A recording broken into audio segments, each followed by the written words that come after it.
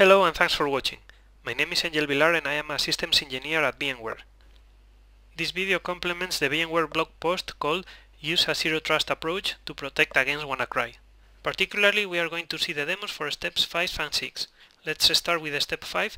Create a distributed firewall rule to immediately block or monitor all traffic with destination port 445. In step 4, we found that the WannaCry process was running in some Windows VMs and generating network activity on the network 172.16.70.0/24. Now let's move into the Firewall tab and see how to block that traffic. The first thing we are going to do is to create a new section for our rules, and we will call it WannaCry Mitigation.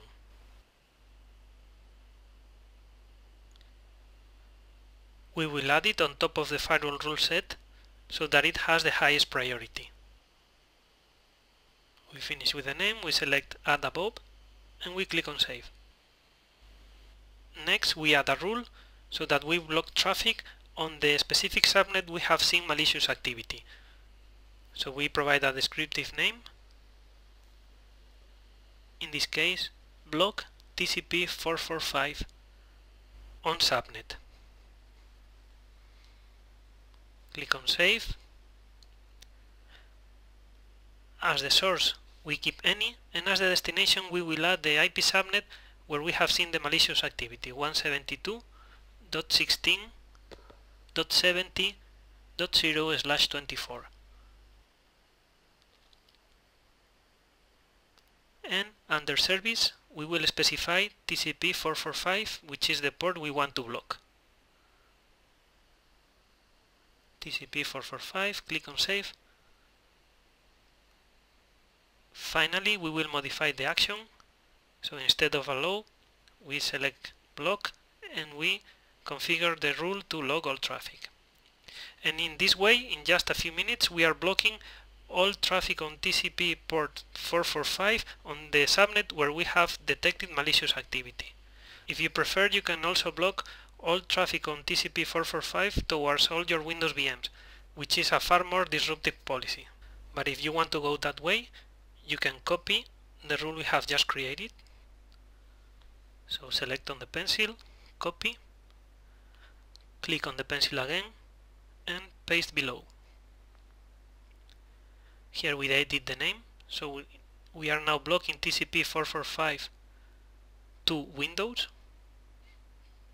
all traffic towards our Windows VMs on this specific port. As the source we keep any, as the destination we remove the IP subnet, and we click on the pencil to add the group of our Windows VMs.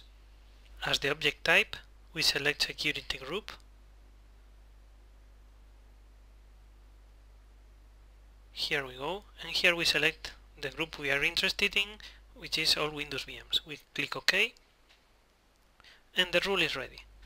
But because we want to start small, we will disable the rule based on Windows VMs and will only apply the policy based on IP subnet, because initially we want to be the less disruptive possible. But at the moment it is required, we can enable the rule based on Windows VMs so that we protect all our environment in just 2 clicks. And this is all it takes with NSX to block port 445 for an IP subnet. It doesn't matter if the source of the traffic is on the same or an external subnet. Let's go for step 6. Use endpoint monitoring to detect if the service installed by WannaCry is running on systems that are not patched. For the sake of time, we are not going to see a live demo of this step because it's based on endpoint monitoring, which is something we have already seen in step 4. So I encourage you to go back and revisit the demo of step 4.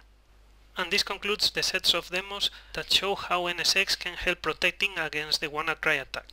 If you want to find out more details, don't hesitate to reach out to your closest VMware representative or partner. Thank you.